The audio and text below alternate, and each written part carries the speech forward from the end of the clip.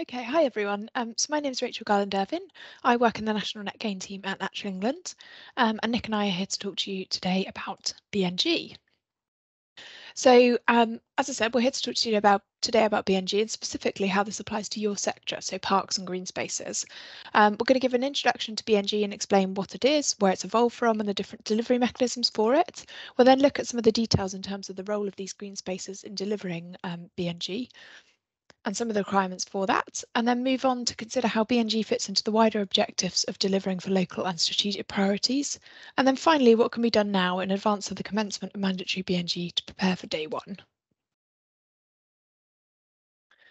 So to kick us off, the definition for BNG is shown on screen here.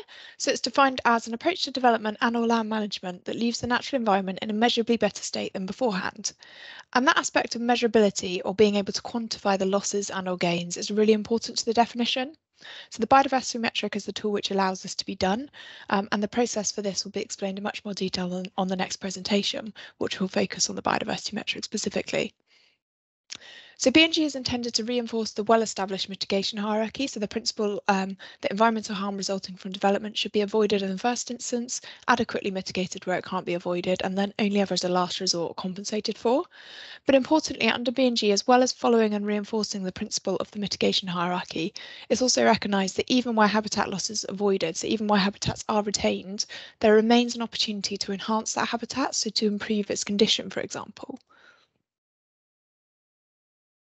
So some recent background as to where BNG has evolved from in terms of policy. The 25-year Environment Plan was published in 2018, and that talked about embedding an environmental net gain principle for development, including housing and infrastructure. That same year then also saw the amendments to the MPPF, which discussed minimising impacts on and providing net gains for biodiversity. And then this was updated again in 2021 with the where possible wording that was discussed previously removed in this 2021 update. And then the Environment Act again roll assent on the 9th of November 2021, and the part in which we are interested in terms of BNG specifically is part 6, so nature and biodiversity, and that's where BNG kind of sits. So why do we need BNG? For years, biodiversity has been routinely lost through development, and BNG provides the most significant opportunity in a long time to reverse that trend. So whilst the general principles of no net loss and things like biodiversity offsetting have been around for some time now, the new biodiversity net gain policy creates a mandated process for development. And that requirement is a big shift in policy, creating a more standardised process and also with the framework and tools to support it, acting as a driver for nature's recovery. And with this, BNG can deliver a multitude of benefits for nature, but also for people, places, and the economy too. So for nature, I think it's fairly self-explanatory. It contributes to nature recovery through the creation of new and enhancement of existing habitats. But for people, it can improve health and well-being by bringing nature to the doorstep and creating more attractive places to live and work. And then for the economy, it can finance green infrastructure and nature-based solutions, helping to increase the resilience of towns and cities. And it can also help create greener neighbourhoods that are more attractive places to live, work and do business in. And then for landowners specifically, it can provide a sustainable long-term income opportunity. And I'll touch on that again a little bit. So as we said, the Environment Act will mandate BNG, and some of the key components of mandatory BNG are shown on screen here. So the Act applies to England only, and it will amend the Town and Country Planning Act and the 2008 Planning Act for NZIPs. Importantly, it will mandate BNG in the planning process, and it will become a requirement for most developments to deliver a minimum 10% gain in biodiversity compared to their baseline values. The Act goes on to state that the calculation of BNG will be by way of a mandatory biodiversity metric, and that there will also have to be approval of a biodiversity gain plan, with the BNG habitat being secured for a minimum of 30 years. There's also a statutory duty to manage and maintain a national register of BNG delivery sites, as well as the introduction of a statutory biodiversity credit scheme.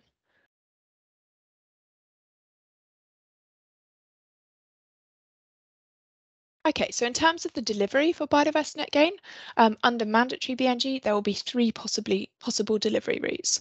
So if I start on the left, so on-site, so many developments will create biodiversity units and try to deliver their 10% BNG on-site within the red line boundary of their development. And that will be through a combination of habitat enhancement and habitat creation works most likely. And much of that is also likely to form green infrastructure features. Secondly, off-site delivery. So it's not always going to be possible or appropriate to achieve BNG wholly on site. So for example, if there's existing good quality habitat or if the site has other constraints on what they can deliver. And for those situations where wholly on-site BNG is going to be practically difficult, developments can look to deliver part or all of their BNG off-site through the biodiversity unit market. And off-site BNG delivery should be directed by things like local nature recovery strategies and other nature strategies and policies. So helping to deliver those habitats that are either located in optimal locations or of specific type that is recognised as being important in that area. And then finally, on the right-hand side here, we've got the statutory biodiversity credit scheme. So it may be, particularly for day one of mandatory BNG, of specific types of habitats that sufficient off-site biodiversity units aren't available to purchase. And where that's the case, and it's been agreed with the local planning authority, but I must stress that only ever as a last resort, a developer can purchase statutory biodiversity credits from the Secretary of State's. So the statutory credits will fund large-scale strategic habitat creation works that look to deliver nature-based solutions. But as I said, they're intended to be a last resort, and habitat should be delivered on-site or off-site in the first instance.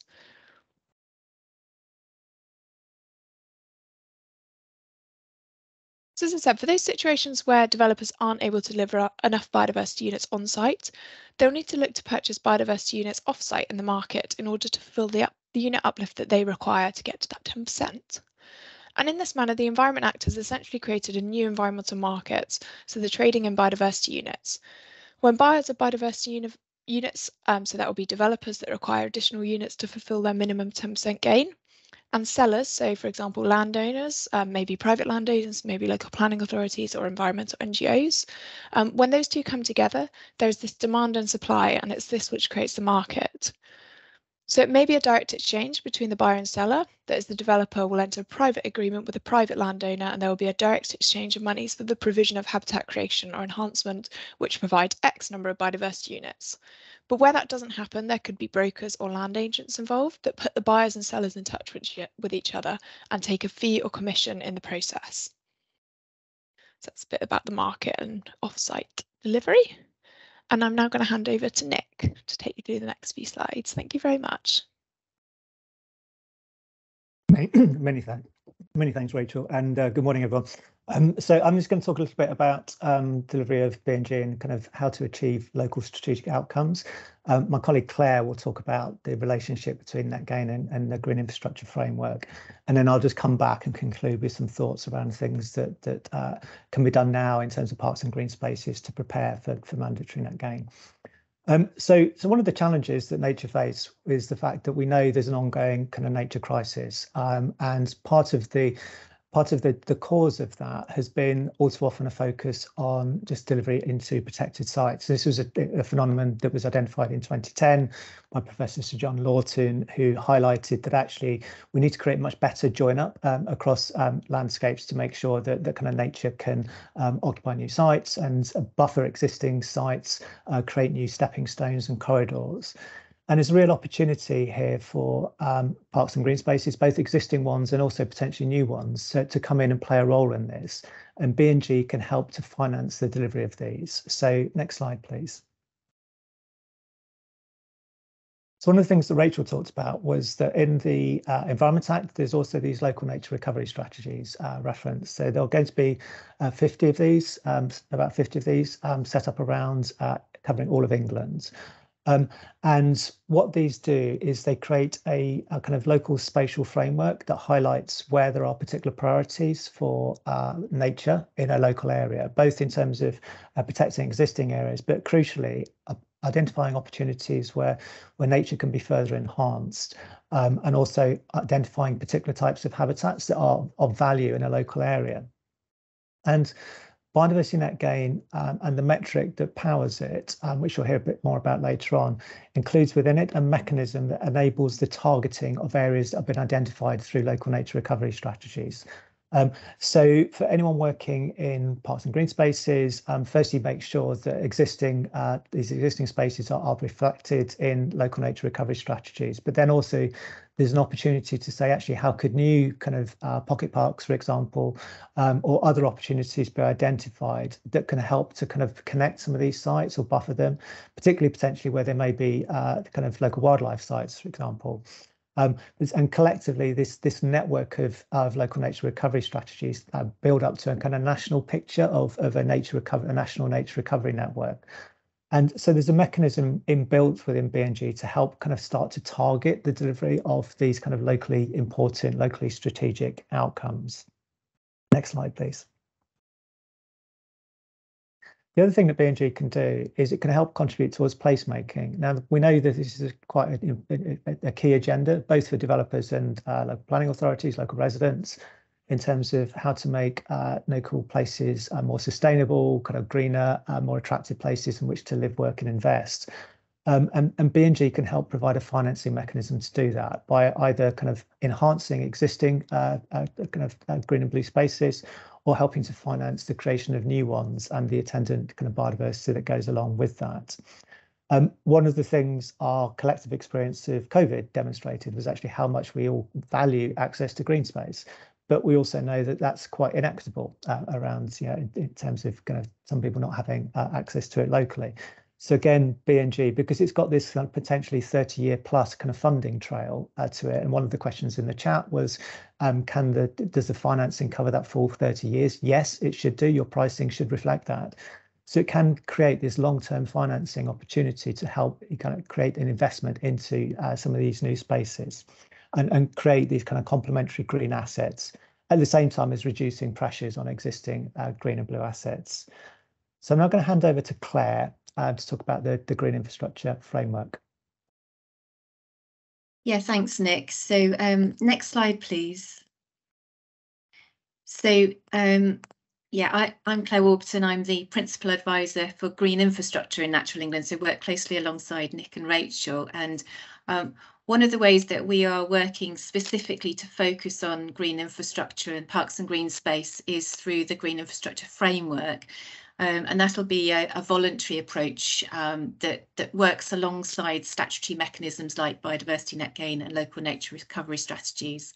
And it'll provide the tools really to develop that strategic approach for green infrastructure. And we very much see biodiversity net gain as a mechanism for financing those improvements and enhancements to green spaces. So through the framework, we're aiming to improve existing green infrastructure and create more good quality green infrastructure that provides those benefits for not only for nature, but the wider benefits that nature can bring for health, for climate, and for prospering communities. And we want to ensure that everyone has access, as Nick said, to good quality green infrastructure provision, particularly in those areas where there's not enough accessible green space or where that is of poor quality, particularly in areas of high deprivation or health inequalities. And we particularly want to mainstream green infrastructure as a key infrastructure in helping to create and maintain those sustainable places. So we're looking really to embed green infrastructure in planning systems, and we're working closely with DLUC to incorporate the green infrastructure framework into planning policy and guidance. Our priority audiences for the standards are planners, developers, Parks and Greenspace Managers and communities, including neighbourhood planning groups. But we're also working with stakeholders like health, transport, education, whose policies can also help to deliver a green infrastructure. So if you go on to the next slide, please. So a bit more detail really on the work within the Green Infrastructure Framework, which is a fulfilment of the 25-year environment plan. And last year we launched the Green Infrastructure Mapping database, which is shown here on the slide, a snapshot of that. And that really sort of helps, that is a database of all green and blue infrastructure across England and can really help to identify those places that have have a poor amount of or quantity of provision of green infrastructure, particularly in areas of high deprivation. And we also launched our 15 principles of good green infrastructure, so they're also shown on the slide here, and they can help that to shape what good networks of green and blue infrastructure look like. In the next stage, we'll be launching our headline green infrastructure standards, and those can be applied locally to raise standards around the quality, the quantity and the accessibility of green infrastructure to deliver the outcomes set out in the 15 principles. So those, as I said, those standards will be a sort of key tool in the planning toolbox, and we're working with DLUC to embed those in national planning policy and guidance. And they'll include standards, a standard for green infrastructure strategies, so to work alongside local nature recovery strategies to support that strategic planning of green networks. They'll include accessible green space standards that will drive the ambition for everyone to have good quality green and blue spaces within 15 minutes walk from home, particularly in those areas of high deprivation and high health inequalities. They'll also include quality standards based on Green Flag Award criteria and local nature reserve substatus. They will also include a new national urban greening factor, so that sort of sets a weighted factor for percentage of a development or of an area that is green, helping to sort of set those ambitions for area-wide development context green cover across towns and cities. And they'll also include urban tree canopy cover standards around setting uplifts in targets for urban canopy cover. And they'll include standards for the management to mirror the biodiversity net gain period for 30 years. And particularly want to sort of draw out the way that things like urban greening factor can help to work alongside biodiversity net gain, especially on sites with no baseline biodiversity or limited sort of baseline biodiversity. They could help to drive urban greening in those areas, particularly in relation to the green infrastructure that can be delivered on site. So the standards will be accompanied by a design guide that will set out how to design good green infrastructure as part of new development. We know also that the green infrastructure mapping work that we developed has been very helpful in terms of providing, identifying those places that need additional investment. So, for example, it was used to help to target DLUC's £9 million of Levelling Up Parks Fund. So just finishing off this slide, we'll be launching the full framework including the standards, the design guide, a series of process journeys for planners, development managers, developers and neighbourhood planners on the 31st of January. So do watch out for we'll be sort of promoting that across various different networks. So we'll provide the link to APSE to that event, so you can book onto that. Thanks, Nick. Back to you. So things to prepare for mandatory net gain. So next slide, please. So many local authorities already have local net gain requirements now anyway. As Rachel said, it's already in the National Planning Policy Framework. So do have a look to see whether your authority's got existing requirements, and they will maintain, or they'll stay in place until this mandatory approach starts. The key difference with the mandatory approach, when that commences, expected to be November next year, is it introduces a kind of a broadly common approach across England. So everyone will have to use the same metric. Everyone will have to deliver at least a 10% net gain. Developers won't be able to challenge on viability grounds if they're being asked to deliver a 10% net gain. Local authorities could vary that percentage upwards, but it would be it'd be advised to get some additional evidence if looking to do that. Anything, as Rachel said, that's being delivered in the mandatory system will need, where it's being delivered off-site, will need to go on this national register. and also be secured for a minimum of 30 years. That's whether it's being delivered on-site or off-site. If it's on-site, it's secured through planning conditions. If it's off-site, it's secured through legal agreement. And then a kind of long-term kind of monitoring requirement on that as well. So it moves away from a potentially quite variable local approach to a more consistent national approach, or one that still allows for elements of local variability to it. Next slide, please.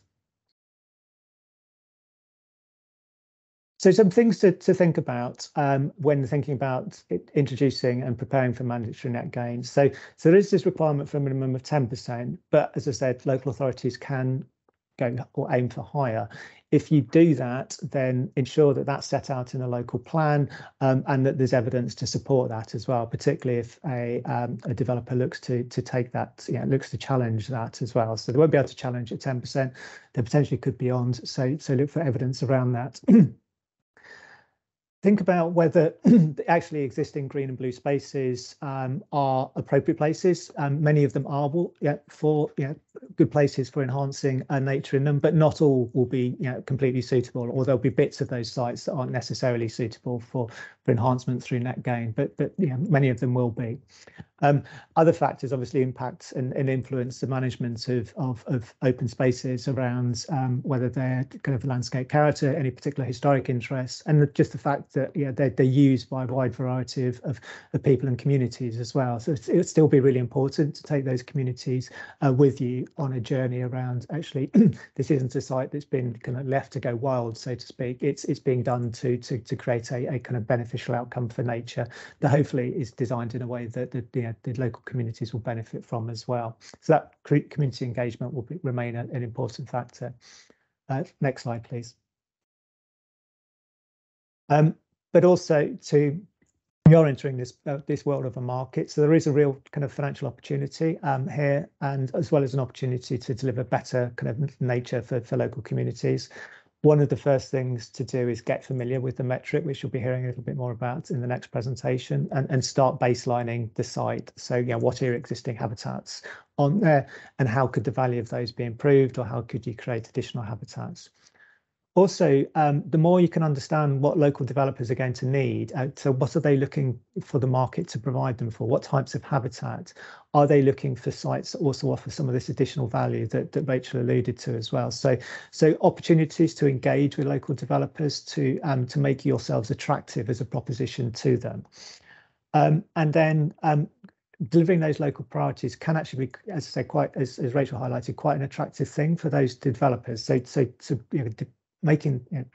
developing those relationships with them, but also thinking about what's in the local nature recovery strategy as well, influencing it, and also looking at how you can align what you're delivering in your parks and green spaces with what's been identified in those strategies as being needed for nature as well. So it could be things like increases in tree canopy cover, provision of additional hedgerows, new ponds, those sorts of things.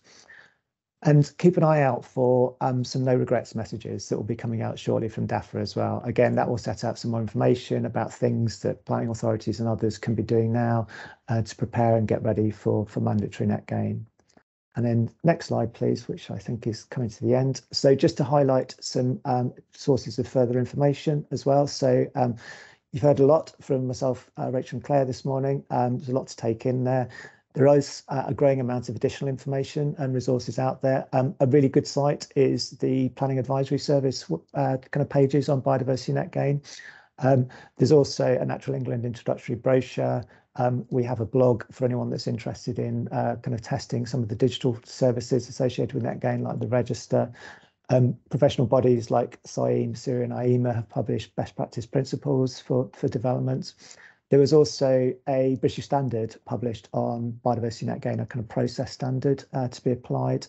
And then also the Landscape Institutes produced some professional kind of FAQs as well for biodiversity net gain. So hopefully with the, you'll be able to click on those links with the slides when you get those. That's it from us, I think. So thank you very much. I think that was the final slide. It was excellent. Thank you very much, Nick and Rachel. That was really good actually, and it was generating lots of questions in the chat box to the side, which I know some of them we've been answering, some of them as we're going along. But what we'll do is we'll come back to those at the Q&A session at 10:45. Perfect timing. I love it when it hits its time, and actually we've actually got next to 2 to 3 minutes for the next one. So how lucky are you? Next speakers are Finn Goddard, who's specialist biodiversity net gain, and Mungo Nash, senior specialist biodiversity net gain, both from Natural England, and are going to talk to us about an introduction to the biodiversity metric. Over to you. Hello everyone. Yeah, so my name's Mungo and I work in the team responsible for developing the metric. So yeah, I work for Natural England within the net gain metrics and indicators team. So does Finn. I'm going to be taking you through the metric, giving you a background of it and kind of delving in a little bit more detail into what it is. Could I have the next slide, please?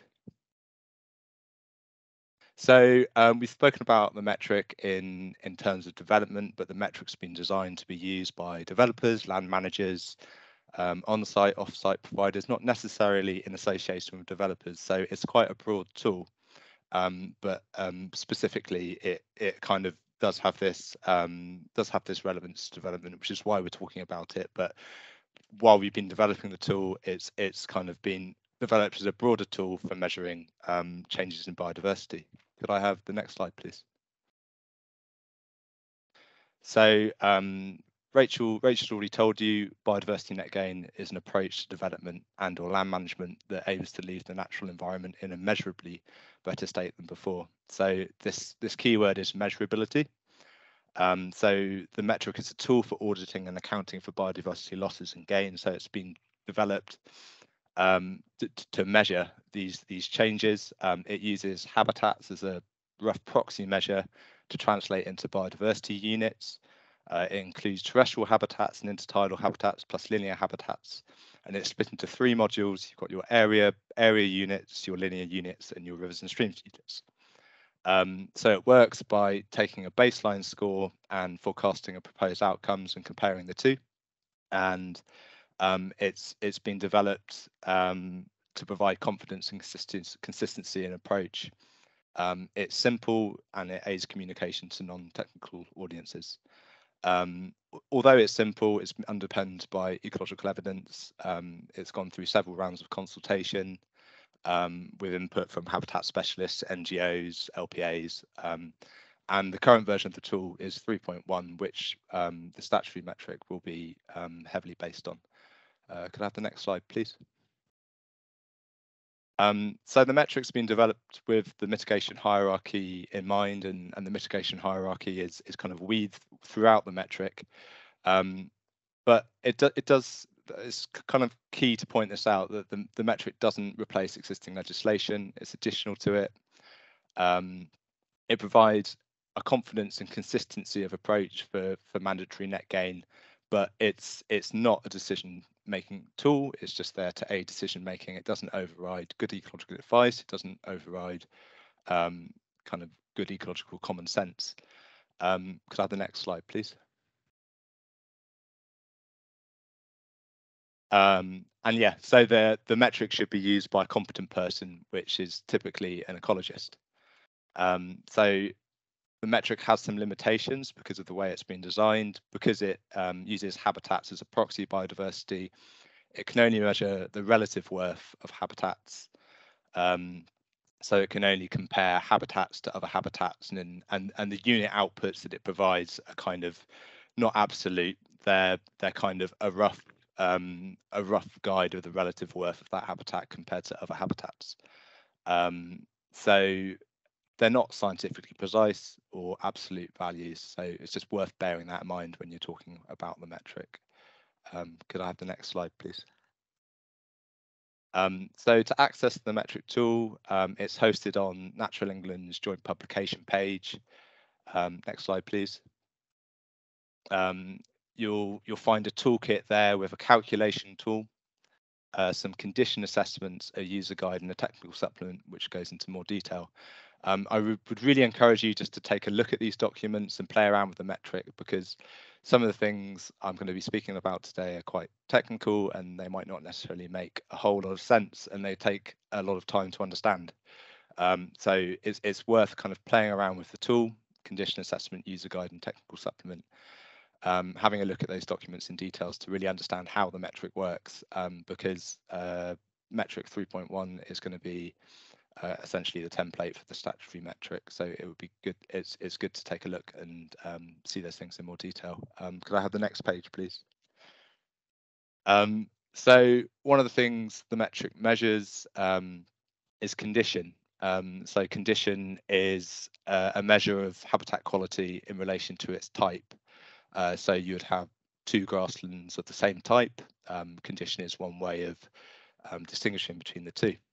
So the metric has good, moderate and poor conditions, and it uses condition criteria to distinguish between these.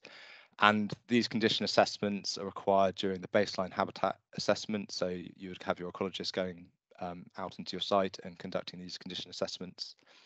And they can also be used to kind of feed into the design process at the start of the BNG process to kind of think about the things that you might be able to do to increase condition of a habitat within your site.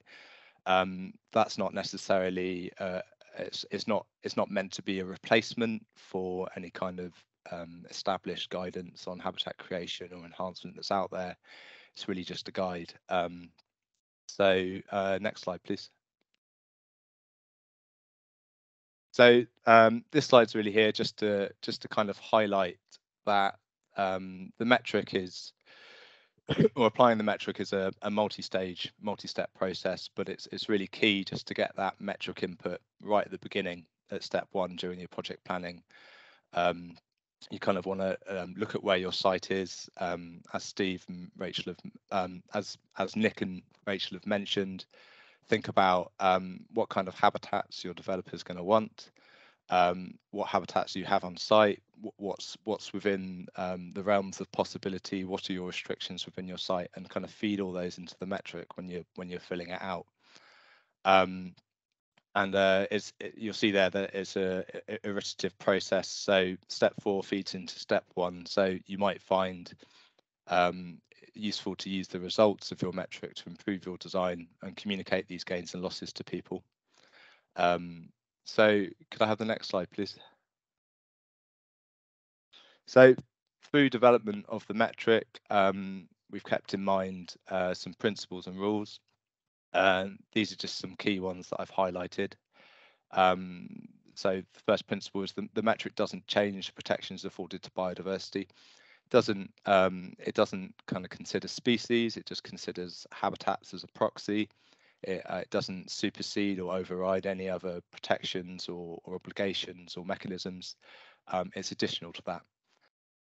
And also the metric's kind of been designed to encourage the enhancement and not transformation of the natural environment. And one of the ways it does this is through the trading rules, which is rule 3. What the trading rules are is it's a simple statement that losses of any habitat should be compensated on a like for like or like for better basis. Can talk about more the trading rules more in detail later. And then the rule 4, as the metric kind of moves into its statutory space and it becomes the statutory metric, I think this is quite important, is that the biodiversity units generated by the metric are unique to a metric and cannot be compared to other metrics or other units.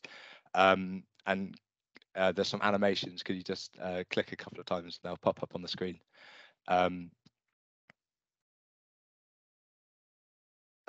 again, please, thank you. Just really key to highlight that, that the metric generates 3 types of biodiversity units: area units, hedgerow units, and river units. Those units can't be summed, so you can't offset losses of area habitats with hedgerows. You can't offset losses to rivers with ponds, for example. And then the other thing to point out that the metric does not cover irreplaceable habitats or habitats of very high distinctiveness. So those habitats which are afforded the highest protections already, and kind of those habitats which can't be accounted for through the metric and should, if you're applying the mitigation hierarchy, you would be avoiding those habitats completely. Could I have the next slide, please? So I've spoken about the 3 modules of the metric. You'll see here that if you open the calculation tool, you'll get to the main menu, and you'll see a series of buttons in front of you which kind of represent those modules. You've got those in green, which are your habitat units. So each of those buttons, A1, A2, A3, you click on those buttons and it'll take you to a data input sheet. You've got the same for hedgerows and your rivers. So you've got your 3 modules in green, brown and blue there. It's also split into your on-site baseline, your on-site post-development, and your off-site baseline and your off-site post-development. So if you're an off-site provider, you would fill in the off-site section of the metric. If you were an on-site project and wanted to calculate losses and gains relative to your site, you would use the on-site section of the metric. So essentially you start the process by entering your habitat baseline. So you would commission a biodiversity survey, an assessment from an ecologist. They would walk your site and they would identify the habitats, conduct condition assessments, and you could start those conversations about what potentially could be done to improve your land. Could you next slide, please? So you've spoken about baseline and post-intervention, post on-site and off-site. So the metric measures quality components for both baseline and post-intervention habitats. The data that's required are the area or the length of those habitats, the condition of those habitats, the distinctiveness of those habitats, which I'll come to later, and the spatial location. Then the calculation is repeated for the post-intervention scenario, which also factors in delivery risk, which I'll explain later as well. And then the baseline is deducted from post-intervention to calculate biodiversity units for each of those modules in isolation. Next slide, please. So the quality measures, which are applied to all habitats, baseline, post-interventions, are distinctiveness, condition, and strategic significance. So distinctiveness is a score that the metric gives a habitat type, and it's a pre-assigned score based on the habitat type. So you'd need to have a survey and identify the habitat that's within your site. So there's low distinctiveness, medium distinctiveness, high distinctiveness, and very high. And those distinctiveness bands are on which the training rules are based. So you would have a low distinctiveness habitat, which could be replaced by essentially any habitat within a broad habitat group.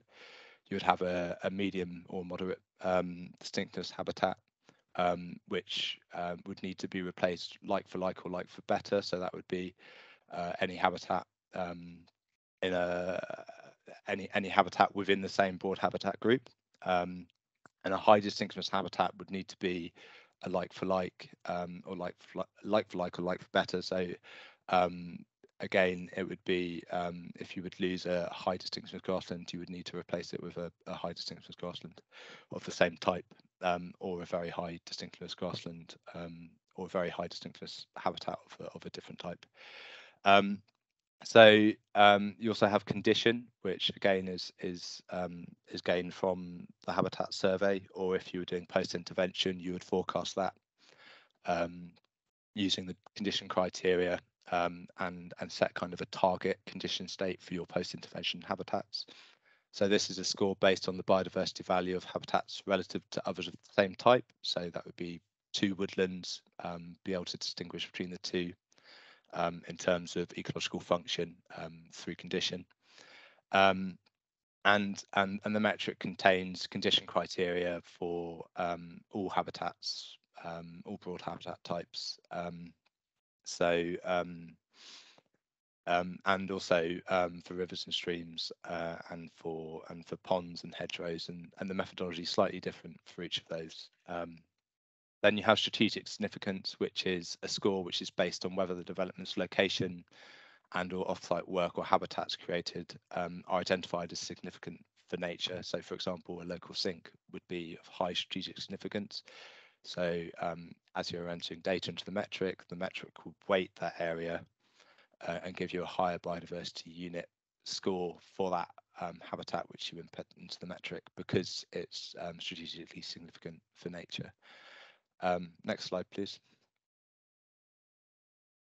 So at post-intervention, there are additional risk measures which, or risk scores or risk multipliers, which are applied to the calculations.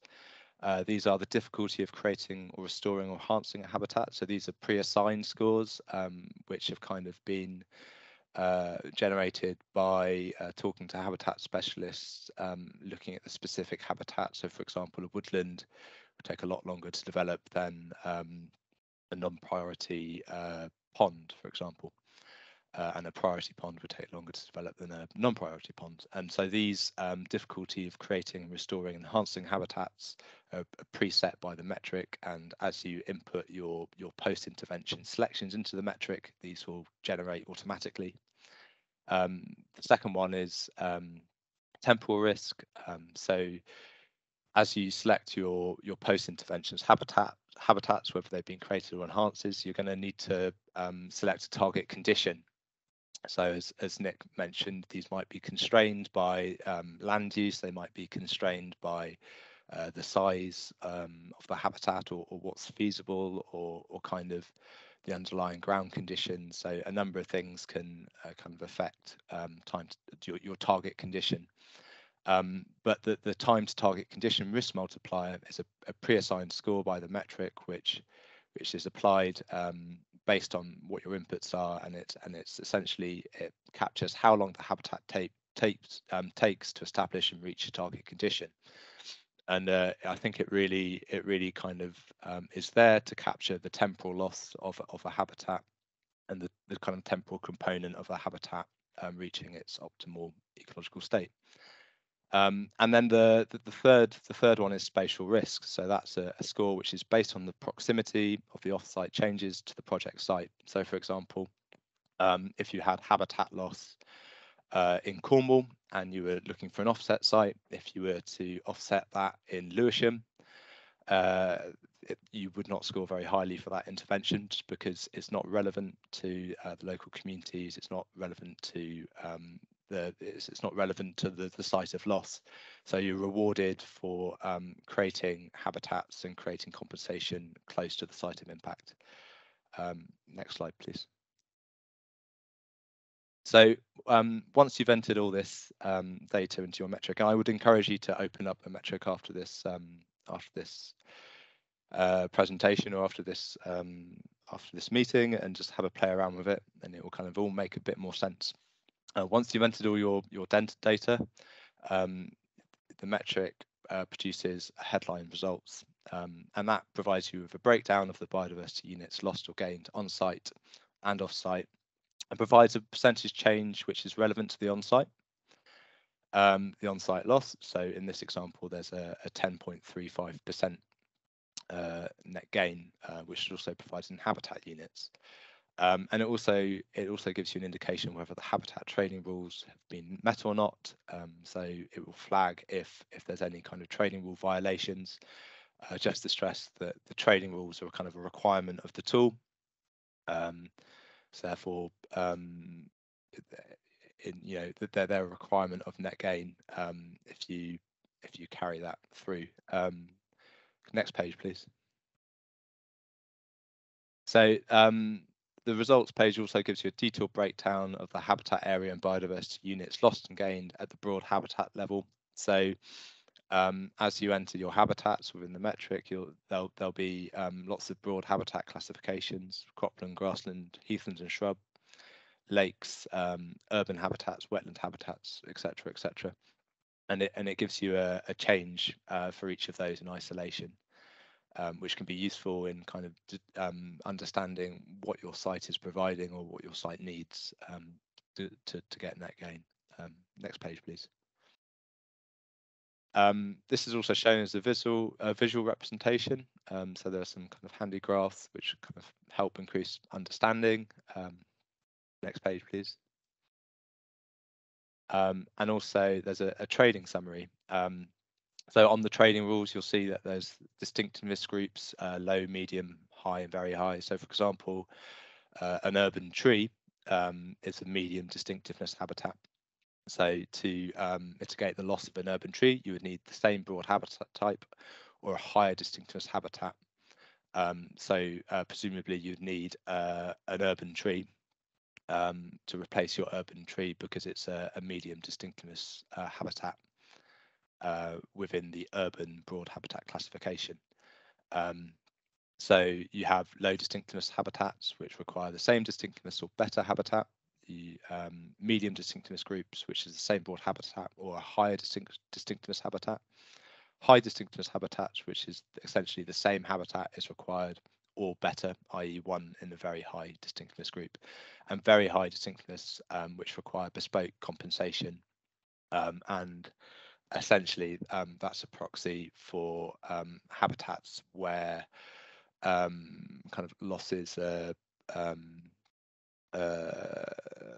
not adequately measured by the metric because the value of that habitat is too high. Next page, please. So I think this is a lot of this was covered by Nick and his team. I think the key thing to take away is that it's really important that LPAs gain familiarity with the biodiversity metric. So do open the tool, have a play around. If you have any questions, there's the biodiversity metric mailbox.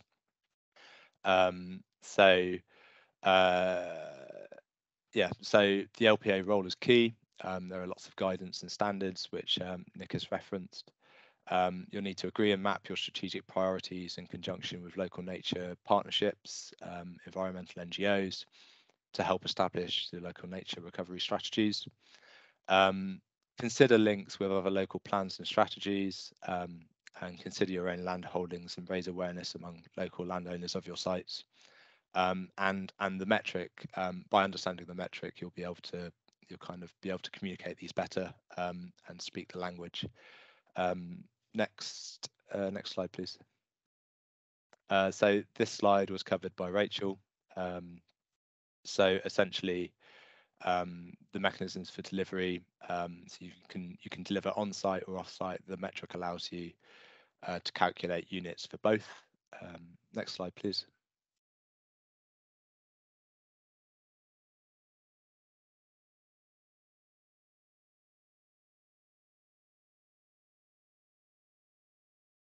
Next slide, please. Thanks. There's also the register, which I don't think was mentioned in detail in the last presentation. So Natural England is developing a register of sites, which is expected to become the kind of the way of tracking units. So Natural England would be the operator of that. So the register will register gains allocated to a specific development. It will enable units to be tracked and monitored over time.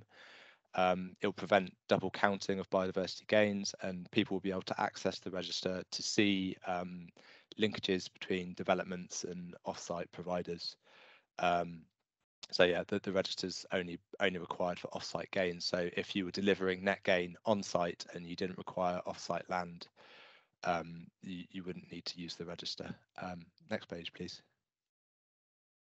So in terms of the metric and implementing BNG in urban spaces, it can be used to provide resources for implementing long-term management plans. So that the metric really empowers local authorities and urban green spaces through use of the strategic significance multiplier. That is, you get more biodiversity units for actions that are within areas which are identified as strategically important. So I think there was a question in the chat earlier about kind of what incentives there are, and I'd say that that's quite a big incentive because you're essentially getting more units for the same action. There's also additional kind of social and economic benefits for having off-site sites within urban and green spaces for the ecosystem services that's provided. But as Nick and Rachel have mentioned, the BNG uplift must be maintained by the landowner for a minimum of 30 years, and there will be a process of accountability if the uplift is not delivered. Next slide, please. I think that's the end of the presentation. Okay, welcome back, everybody. Second session of the morning, we have Rebecca Lashley from the Environmental Projects Office in Worcestershire County Council, who is going to talk to us about biodiversity net gain flowcharts. And I'm hoping Rebecca is on. Yes, I can see her. There she is. Rebecca, over to you. Thank you, Paul. Right, good morning, everyone. So as Paul says, I'm the Environmental Projects Officer at Worcestershire County Council. I'm actually part of the Environmental Policy team, which sits within our strategic planning function. So a quick bit of background to Worcestershire, for those of you who don't know us, just particularly in relation to the discussions we're having today, the topics we're talking about. So we're a two-tier county, one county level local planning authority, two very urban district authorities, and then four much more rural district authorities. Some of those districts work very closely together in different ways, including three that have a joint local plan. There are others that share services and staff, and all of that joint working involves development management and planning policy functions. So therefore, will involve biodiversity net gain in some way or another. Collectively, we manage a very significant and quite a diverse amount of land. We've got country parks, nature reserves, urban parks and green space, picnic areas, etc. And then at county level, a property estate which includes tenanted farms, land adjacent to highways, school grounds, ex-landfill sites, all sorts, you name it.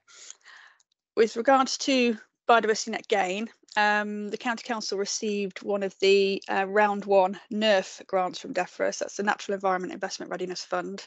Some of you may have heard of. We received a grant from that funding pot last year, and that funding had the aim of evaluating the systems and the processes that we would need to have in place within the county to deliver biodiversity net gain successfully.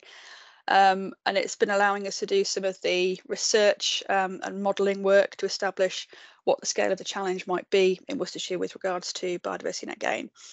And that work has brought together people from a number of different service areas. So I spend a lot of my time engaging with planning officers and planning heads of service, but it also involves our ecologists, our countryside management service, Parks and Greenspace Management staff out in the districts, and our corporate landlord team as well at county, who look after the wider property estate that I just mentioned.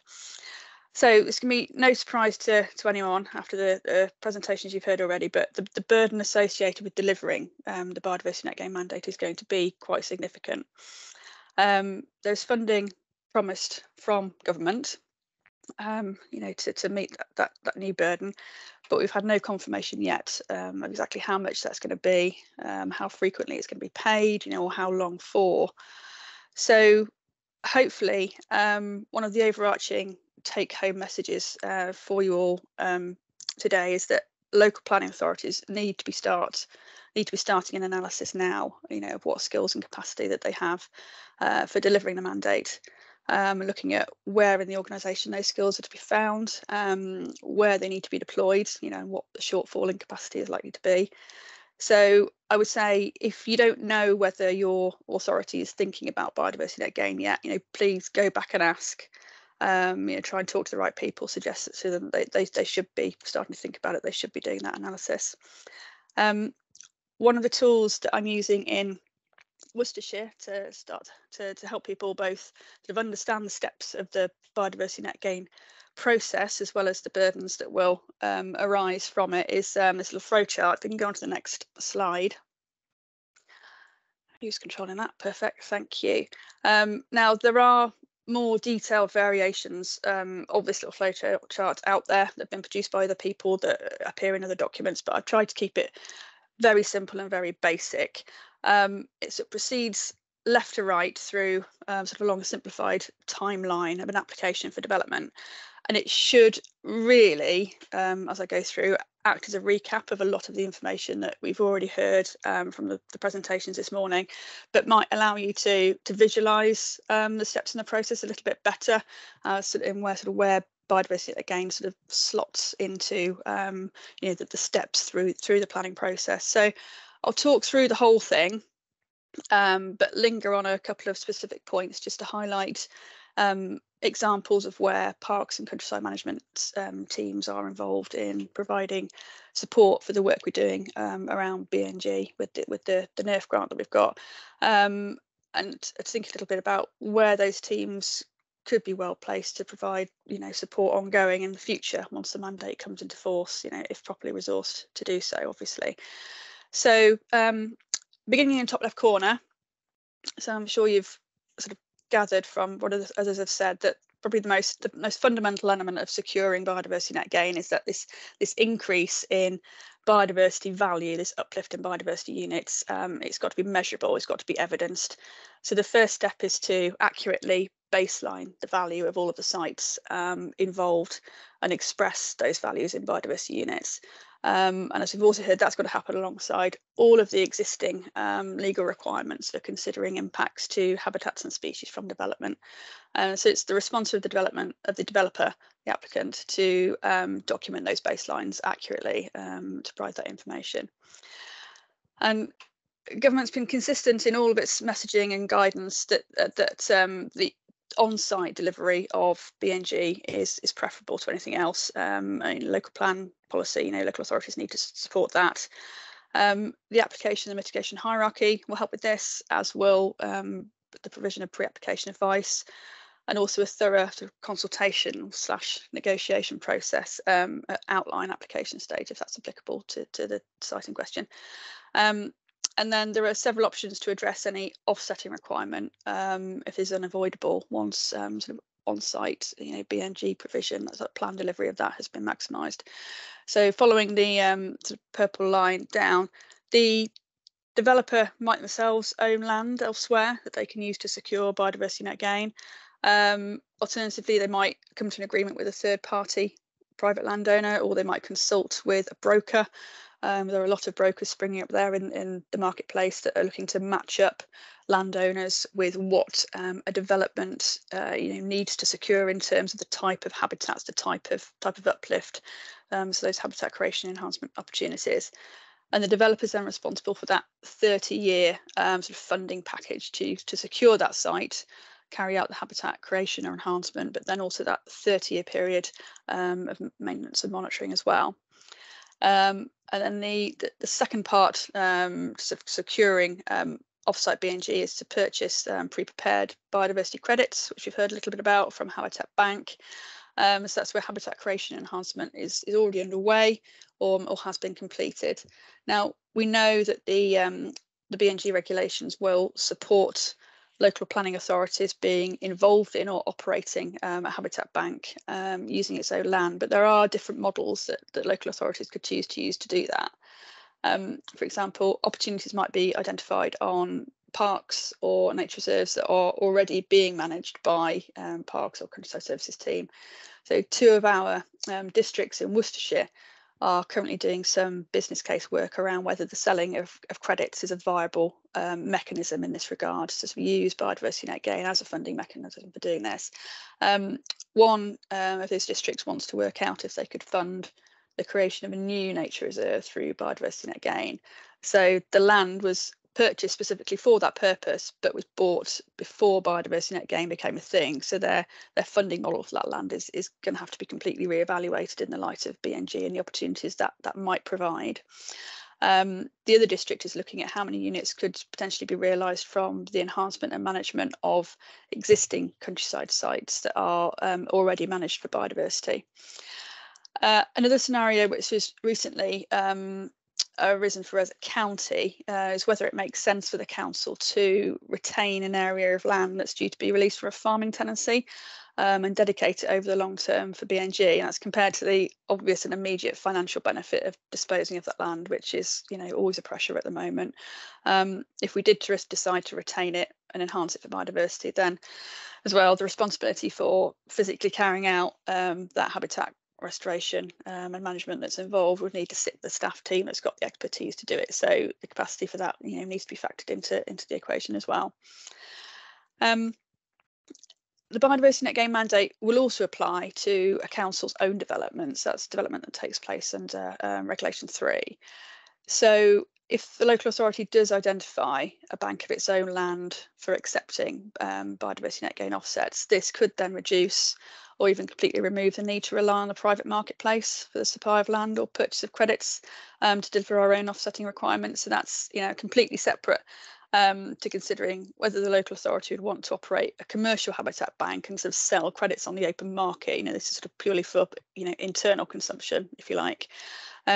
So at county level, we're starting to model what offsetting requirement might arise from an education subset of our Reg 3 development that's in pipeline over the next 5 years, and looking at whether we can potentially meet that requirement from our own land holdings. And I would say it's starting now to become more accepted within the local authority, within the county council, that biodiversity net gain needs to be a key part of the business case now for whether we sort of retain or dispose of assets, and how we do deal with land. And that's a really good thing. So what's financially viable, for each local authority, each authority's own circumstances, will need to be worked through. There's lots of variables, and they change depending on the type of land you own, whether it can be made available for biodiversity net gain, and how much it might cost to make it available for biodiversity net gain, because it might be, there'll be a cost for perhaps for buying out land, for taking land out of production, if it is farmed land, as in this instance.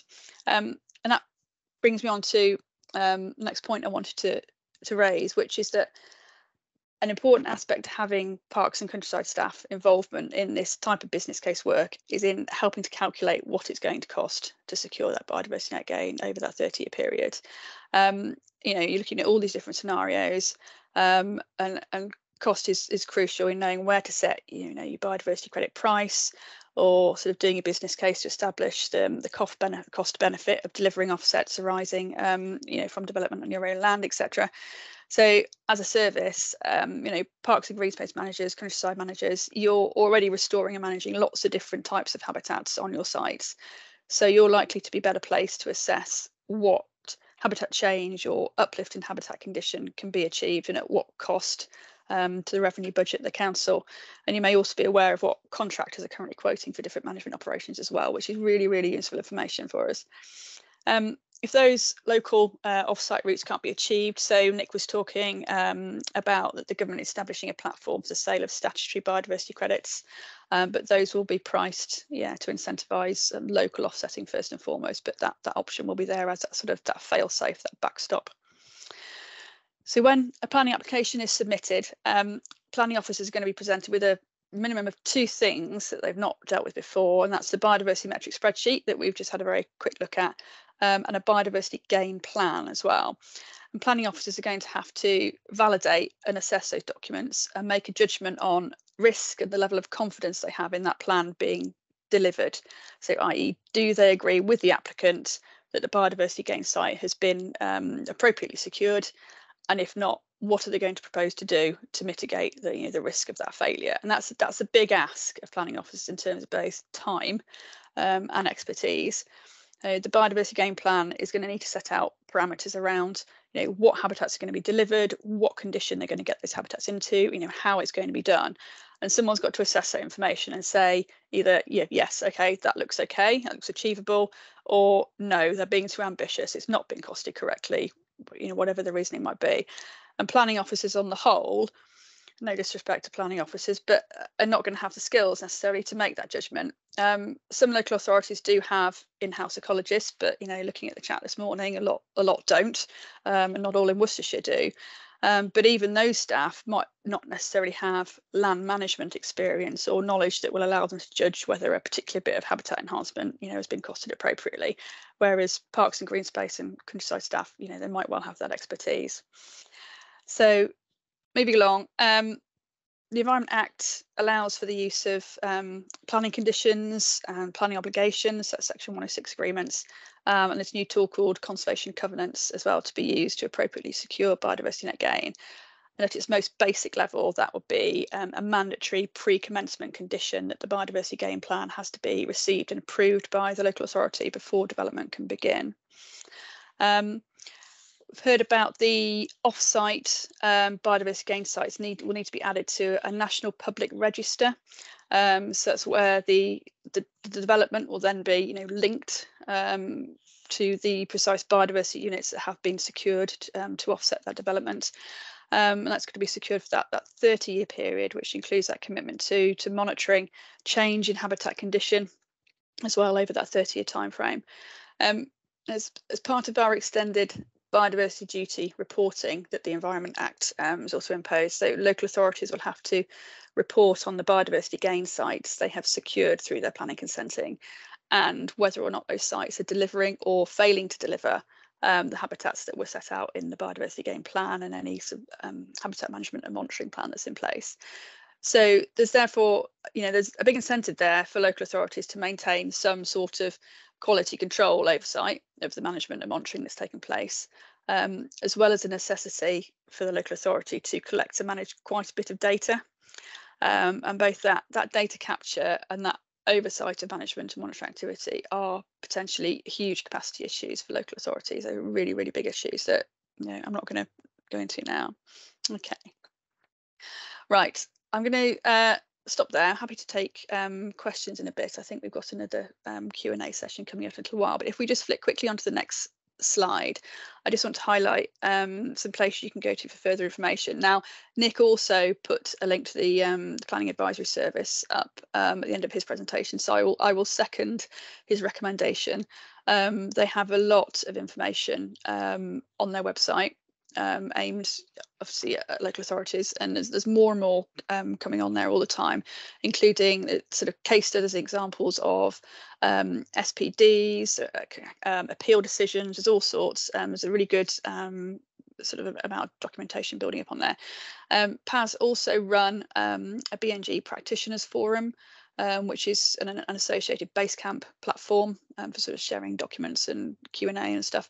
That's run by Becky Mobley, and her details are there. So if you drop her an email, you can get access to that. I found it really, really useful, that forum.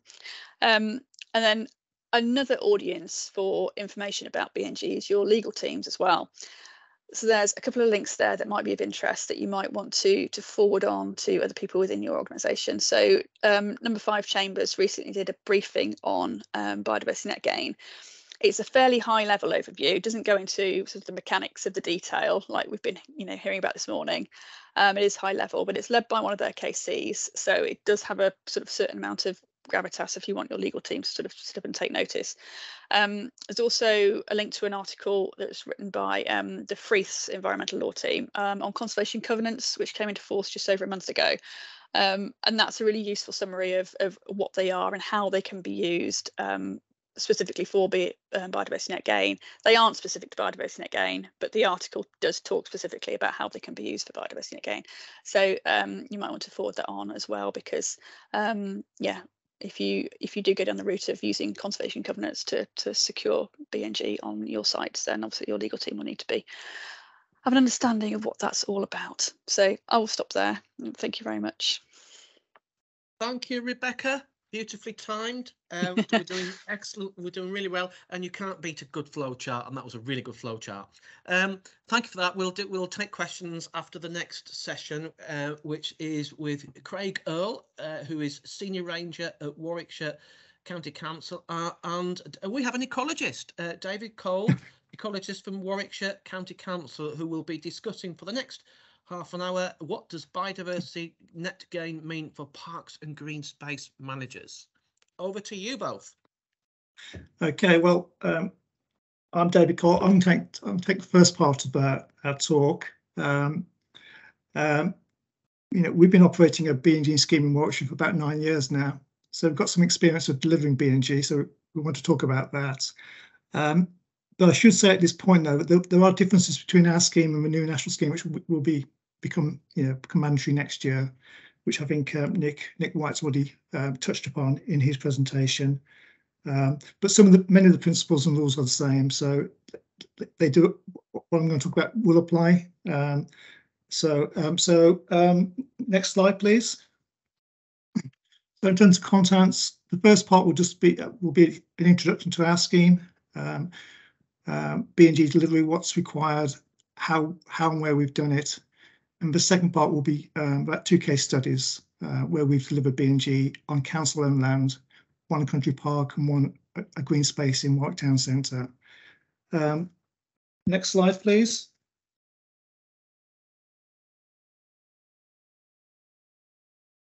Okay, so as I said, we've been operating a scheme in Warwickshire for about 9 years now, 2013. We were one of the original DEFRA pilot schemes for B&G, biodiversity offsetting as it was called then. And biodiversity offsetting was adopted by all the local planning authorities in the sub-region. So if we go to the next slide, please. So that map shows the context of where we are. So it's Warwickshire. We're a 2-tier authority, county council with 5 districts boroughs, Stratford, Warwick, Rugby, Nuneaton, Bedworth and North Warwicks. And the sub-region also includes Coventry City Council and Solihull Metropolitan Borough Council. And the whole sub-region is adopted biodiversity net gain or biodiversity offsetting as part of its planning process. So next slide, please. So a bit about Warwickshire Ecology County Council Ecology Unit. We've very much led on this. And we're a team of, it varies, it's varied over the years, but roughly about 10 ecologists, varied from about 9 to 12. And we provide a planning advice service to the county council and 3 of the district boroughs in the county. So that's Warwick District Council, Stratford District Council, Rugby Borough Council. We used to provide planning advice service to Coventry City Council as well, but they've now got their own ecologist. Solihull have their own ecologist too, so do Nuneaton and Bedworth. So having a team of 10 ecologists has enabled us to pool out our expertise, which was absolutely critical in taking on biodiversity net gain, because as other people have already mentioned, it does have big resource implications. Every minor application, or most minor applications, have to submit a biodiversity net gain metric, and we have to review those, analyse them, and make comments on them. So it does have big resource implications. But despite having a team of 10 people, 12 people, we've had to learn as we gone along as well, because there's lots to this which were new to us. Most local government ecologists and most consultant ecologists don't have experience of land management, habitat creation. The metrics are new to us, so we've had to do a lot of learning as we've gone along as well. So next slide, please.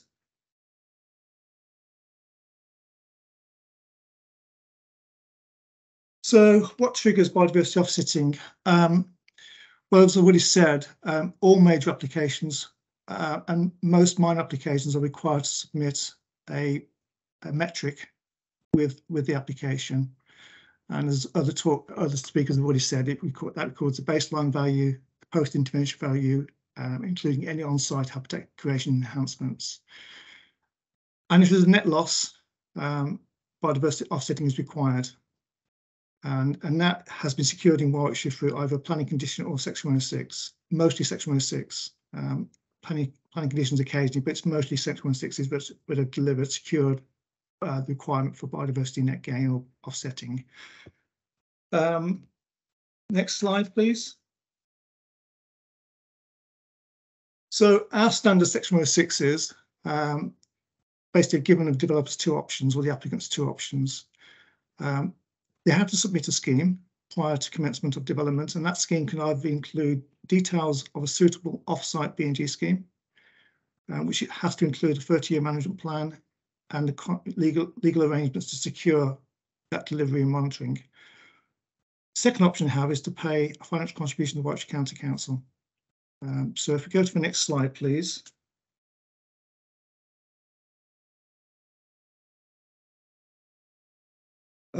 So in terms of option 1,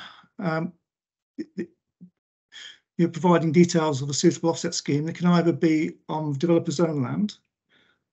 As mentioned in previous talks, we always encourage B&G on site within the red line boundary as the first option.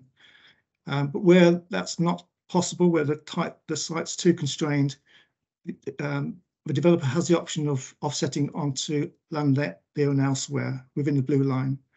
And that has happened on a few occasions. I can think at least 2 occasions I know of where the developer has used land they own elsewhere to offset their losses. Or if that's not an option, they can agree a scheme with a landowner directly or through a broker. In those cases, they need to provide, again, legal details of the legal and financial agreements that secure that offset, that B&G offsite.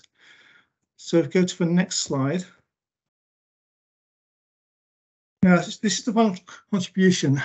We put this in really because when we started, there wasn't really a market in offsite offset schemes. So in order not to block up the planning process, because if the Section 106, we gave the developers the option of paying a contribution to county council, so that they could meet their obligation in the absence of any suitable offsite scheme. But as it's turned out, this has proved to be the most popular option for developers, partly because of limited availability of suitable offset sites, but also I guess it's just simpler for developers to pay a cheque to the county council rather than arrange their own offsite scheme. So far over 9 years, we've brought in about £5.5 million, which we are now using to find and develop offset schemes, or we have developed offset schemes. However, I should say here that this option is not going to be available in the new national mandatory scheme. So that developers will not have this option. This is a Warwickshire option. It won't be available nationally in the new national scheme. So go to the next slide, please. So the Section 106 payments are mostly to cover the cost of any habitat enhancements which are required to offset the losses, but they also include an admin fee as well, which we have used to run our scheme. So it includes finding the site, setting up an offset scheme, and monitoring B&G sites over the long term. So this really kick-started the process, our offset scheme in earnest, really, because it provided the funding to employ a part-time ecologist, myself, in 2017 to identify and secure offset sites. And what it's meant as well is that B&G work in Warwickshire has become self-sustaining through the use of Section 106 payments. So next slide, please. So where? Well, I think as been mentioned in the previous talks, we've used offsetting, or B&G as it's now called, to deliver on strategic aims and goals, particularly in green infrastructure strategies. So it's about putting those sites, those offset sites, in the right place to deliver those wider aims for biodiversity. So we did some rather clever mapping in combination with the University of York to identify our strategic areas. So if you go to the next slide, please. So these are just examples of the maps which were created. So the one to the left shows a kind of county or regional flow lines for woodland, which are the green bits, and then you can go focus that down to district level and down to the local level. So district level's top right and local level's top bottom right. So if you go to the next slide, please. Again, this is another strategic map. This is one for grasslands, and the orange areas show the core areas for grassland in the county. And our strategy has been really to expand those core areas by placing offset sites in areas adjacent to the core areas. So we're expanding core areas and linking up core areas, and that's been our strategy there. So the next slide, please. So, but as well as being in strategic areas, B&G schemes need to. There's some rules about B&G schemes which have been touched upon by previous speakers. So they need to show additionality, which has already been talked about. So you can't offset schemes that come forward can't already be funded by other means. You can't use B&G funding to fund habitats which are already being funded by other schemes, or which already have an existing commitment, an obligation to do that work there. It doesn't mean you can't do B&G on those sites altogether, but you need to demonstrate that what you're doing for the B&G scheme is over and above existing commitments or obligations. And that has to be measured using the metric, as people have said elsewhere in this talk so far. We try to aim to get the offset sites as close to the development as possible. Certainly, we aim to get them in the same local planning authority area. Some local planning authorities insist that any offset schemes go within their area. They won't allow offset schemes to be outside their patch. Habitat improvements need to be maintained for at least 30 years for a legal agreement. Also, there's, again, touched upon by other people, is that the habitat improvements need to be replace lost habitats on a like for better basis. So if you're losing an area of grassland, you need to replace it with an area of grassland as well. So those are some basic rules there. So if we go to the next slide, please. So I mean, developing an offset site, when I was employed, we took a targeted approach. We looked at strategic maps, looked at where we want to put sites, and then looked at existing data which we held about sites in those areas. It could be local wildlife sites. We talked with partners like the Wildlife Trust, Butterfly Conservation, using local knowledge about where we think, where landowners, we thought, landowners might be sympathetic to a B&G scheme. So we took a targeted approach initially. And the first thing you do is you assess the site, you use existing desk information. Is it in the right place? Existing survey data. As I've said, sites need to show an uplifting in habitat condition or distinctiveness. So you're looking to targeting sites which, local wildlife sites which probably in poor condition and could benefit from habitat improvements. And then you go out and do a field survey. You do a baseline habitat assessments and identify potential habitat improvements. And then you calculate the potential gain using the metric and put together an outline proposal for the landowner.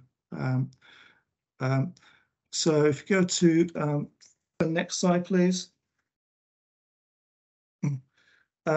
So you've done your initial assessment. You've spoken to the landowner. The next, and they're happy to continue. The next stage is in developing a scheme is to write a management plan. All B&G schemes need a long-term management plan over 30 years, and it needs to be costed as well. So we costed all our schemes up based on the management cost of delivering those habitat improvements, using contractors, getting quotes from contractors, etc. And then, of course, you need to write up a legal agreement. So if we go to the next slide, please. So management plans really basically follow standard management plans. So description of location and site description, the baseline habitat assessment, details of what you're going to do there, what habitats you're looking to create, enhance, the metric calculation shows you how many units that site can deliver, and then your management objectives and prescriptions, how you're going to deliver those improvements and those units. So if we go to the next slide, please. We always aim to be realistic in what we can achieve on site. It's one way of managing risk, really, because I think one of the things other speakers have mentioned is what happens if the scheme doesn't deliver on its targets. Well, one way you can manage that risk is by setting realistic targets, not being over ambitious. It's better to overachieve and fail. And the second bullet point mentions that the management plan is the basis for a legal agreement. And so there is a potential for enforcement action if targets are not met. So we always try to be realistic in our targets. Increasingly, we're now getting management plans from other parties, third parties from consultancies working on behalf of landowners, and we assess those management plans to make sure they're realistic as well. And that's going to be increasingly important as we move forward, because as other speakers have said, the market has changed. Whereas we struggled in the early years to find landowners to come forward, that's definitely changed over the last 12 to 24 months. More and more landowners are coming forward with schemes, and there'll be increasing requirement for local authorities to assess those schemes to see whether they are realistic and they can achieve what they're claiming they can achieve, and then of course to monitor them afterwards as well. So go to the next slide. Legal agreements are required to secure off-site B&G. The agreements commit the landowner to maintain any habitat improvements for 30 years, a minimum of 30 years. They must have a legal interest in the land. It could be landowner or leaseholder. But a word of caution about leaseholders: we have set up schemes with leaseholders, but they can be very difficult, because as just simple ecologists, I fell into the trap occasionally of thinking, well, if someone's got a 100-year lease on their land, that should be safe. But the devil's always in the detail of the lease, and often when you get lawyers involved, they find clauses in the lease which prevent a B&G scheme on leaseholders' land. So you should enter schemes with leaseholders with a bit of caution.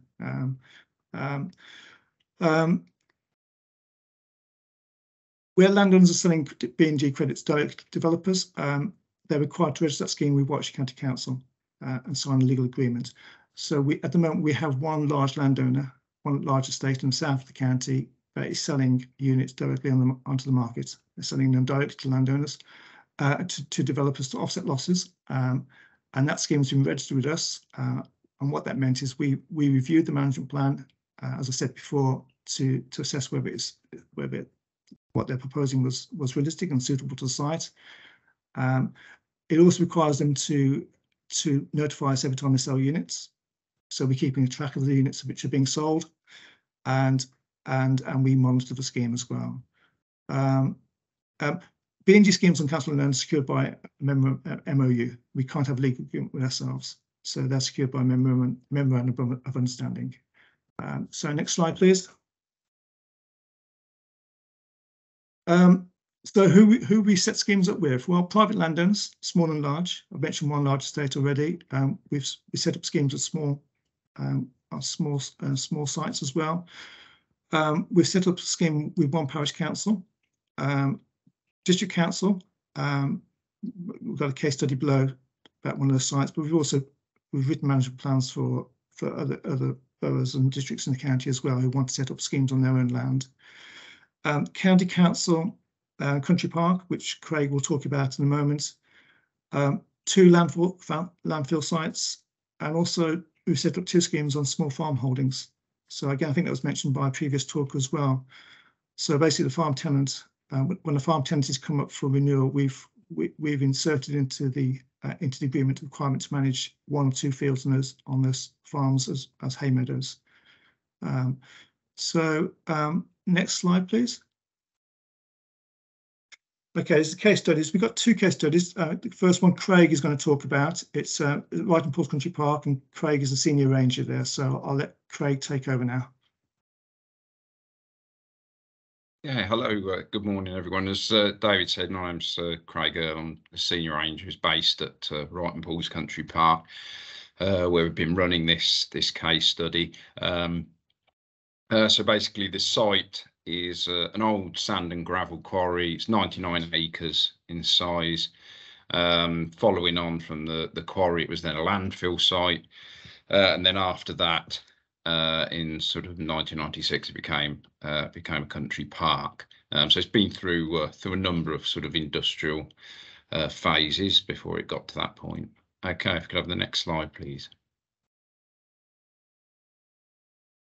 Yeah, so we're looking to manage this particular area in conjunction with the ecology unit. We've got a 17-acre plot that we earmarked for BNG, that set up in, I think, 2016. We've done various sort of early intervention controls, and I'll sort of cover this again this afternoon in the workshop. But the key early work was stock-proof fencing. We'd had grazing tenants on this site for quite a few years prior to BNG, or offsetting as it was, coming into force on it, but it had been somewhat sketchy, and the fencing was not in a particularly great state. So one of the first sort of capital investments for the project was to sort of ensure that we had a good solid fence, because one of the other tenets of management was going to be grazing. That was going to be an important part of the ecological management of this meadow. Basically on hay meadow principles. So yeah, an annual hay cut in sort of late summer, early autumn, followed by grazing over winter. We sowed some yellow rattle, and yeah, we've done some brush harvested seed, and I'll cover that in a little bit more detail this afternoon as well. And then David and his team been helpful in sort of some annual monitoring as well. But we've also done a bit of sort of bespoke local monitoring with sort of in-house staff as well, that's sort of out with the formal arrangement, but it helps inform sort of progress in terms of ecological gain. Okay, next slide, please. Right, that seems to have over to yourself again, David, for that one. Okay, well, I thought there's more slides about the right and falls, but anyway, this is case study 2, which is very different because this is basically it's 2 small fields in the centre of Warwick, on the edge of Warwick town centre, owned by the district council. They're a grass-dominated poor semi-improved grassland, so just under a hectare. So that is obviously a very small site in biodiversity offset terms. There is now, I think, a trend, I believe, that offset sites need to be large scale, but we've always been open to small sites, especially where they can deliver good quality schemes by committed landowners. So we'd never excluded small sites, and this opportunity came to us to work with the district council on improving 2 small fields in the town centre, which are part of a network of open spaces in Warwick Town. So if we go to the next slide. So I'm not sure if you can see my cursor, but the offset site is actually up in the top left of the site, not far from the Warwick bypass. And to the south, you've got Warwick Racecourse, which is also called